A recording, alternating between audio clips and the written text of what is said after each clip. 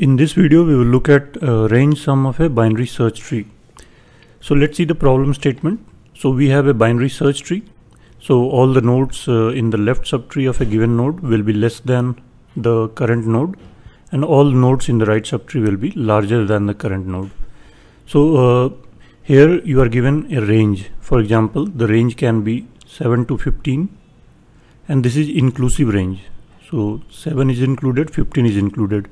So what you have to do, you have to return a value, return the sum of values of all the nodes. So a node has left, right, and val. So you have to visit all the nodes, check if it lies in this range, inclusive. So even if the value is 7, it should be included. If it lies in this range, then you add it to the result. Otherwise, you ignore that node. So you have to return the final sum. So let's see how we can do it. So first of all, you need a way of doing traversal of a binary search tree. So any of the traversal methods is fine, whether you do pre-order, post-order, in-order, or even level order, any order you prefer, you must visit all the nodes. So first let's write the code for the traversal, and then we will slightly modify that to solve this problem. So let's say our function is find sum, and we are given root. So in traversal we are just given root. So first let's complete traversal. So what we do, so if root is null, then we return, and then what we do, we visit. So whatever is the function, or we can print root val. Then what we do, I am doing pre-order, you can do any other traversal as well. Then we do the same function, find sum root left, then find sum root right, and this is the traversal function is complete. Now instead of just visiting it, we have to also calculate the sum. So let's modify it, and this should return int. So if root is null, then you should return 0. So you are asking that find the values of all the nodes having values in the range low and high. In this case, low is 7, high is 15. So the node is empty, then the value is 0. There is no node. So this remains same. Else you create a local variable to store the result. So initialize it with 0. And instead of just printing the root value, you check if root value is less than equal to high and greater than equal to low. Then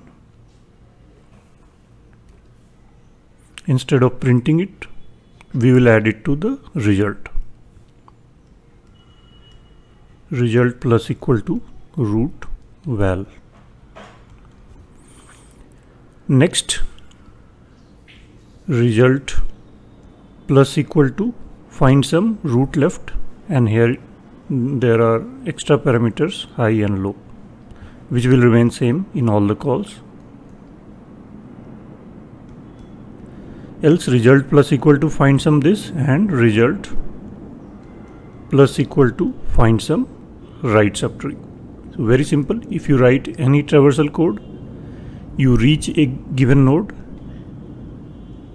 and then from there you reach all the other child nodes. So instead of just printing the value, you check whether that lies in this range, then add it to result. If it doesn't lie in that range, this line will not be executed and it will not be added to result. So in the end, when this traversal completes, you would have accumulated all the values having values in that range. Now let's write the code for this.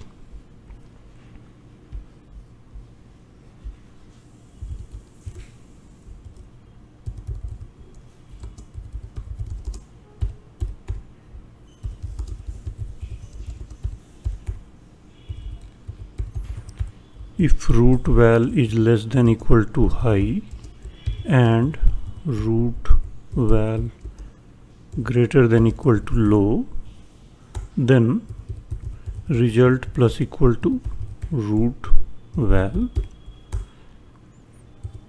root plus equal to the same function,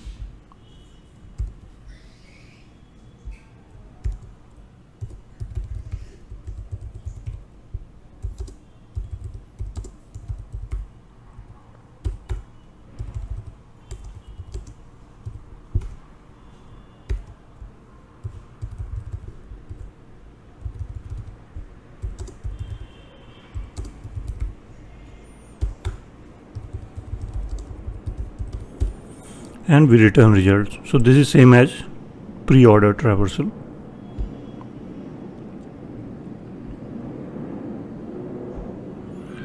So the answer is wrong. Let's see. Sorry, not root, result. I don't.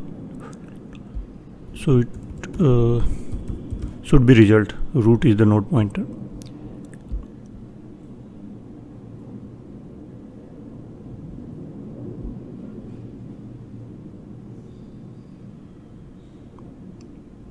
And our solution is accepted. So I hope you understood it.